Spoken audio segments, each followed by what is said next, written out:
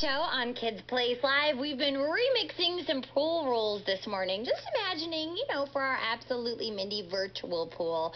We just wanted to spice up the rules a little bit. Just the traditional rules like, no running, no glass, no pets allowed, or this one, no peeing in the pool. How could we remix this rule? Just change it up a little bit, spice it up.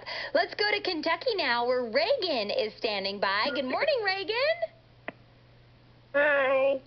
All right, Reagan. So the traditional pool rule is no peeing in the pool.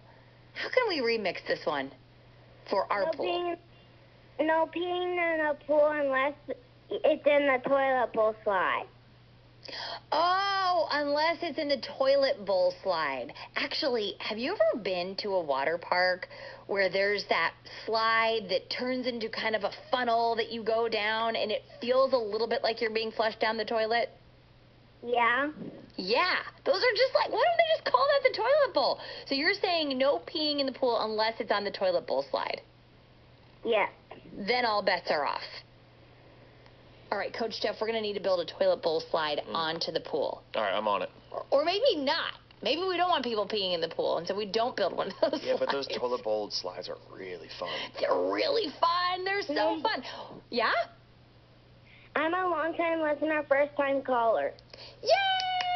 Yay! Okay, so what you need to do is call Jack Foreman this afternoon and ask him for a spatula.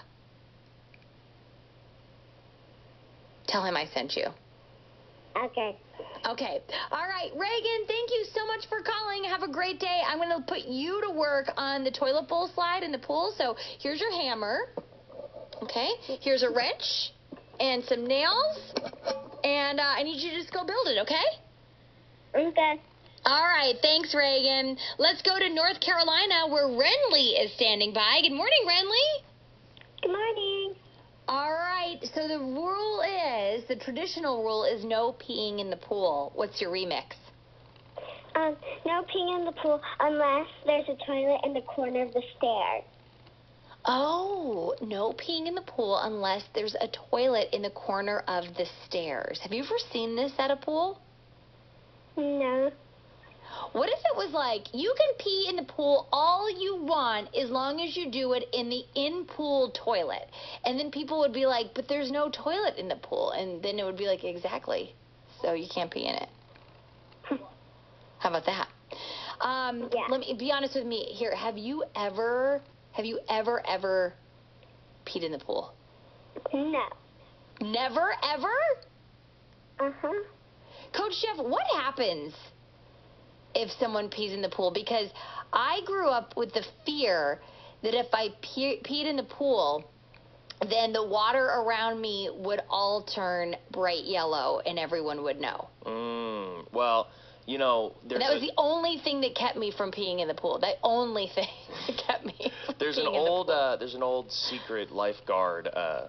We'll say, you know what? I'm just gonna break it for everybody. Wait, lifeguard secrets? Okay. Okay, wait. Pull everyone close. Everyone get in. Okay. This is just us. All right. So we're keeping this in house. Okay.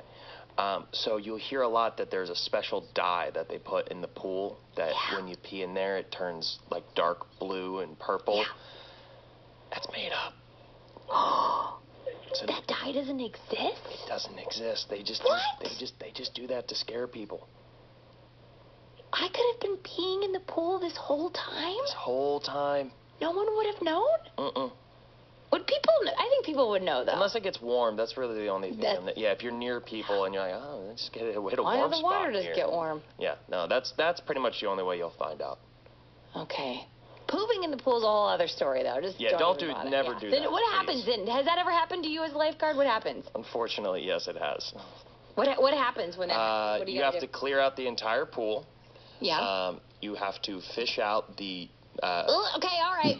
Yep. And then you put a lot of chemicals in to kill all the bacteria and everything else in there. So, but then you kind of have to clear the pool for like almost 2 hours. So just don't do that. Nobody wants to swim in that. So don't do either, for the record. Don't do either. When you get to, also no barfing in the pool. No one wants to deal with that. When you get to the pool, use the bathroom before you get in.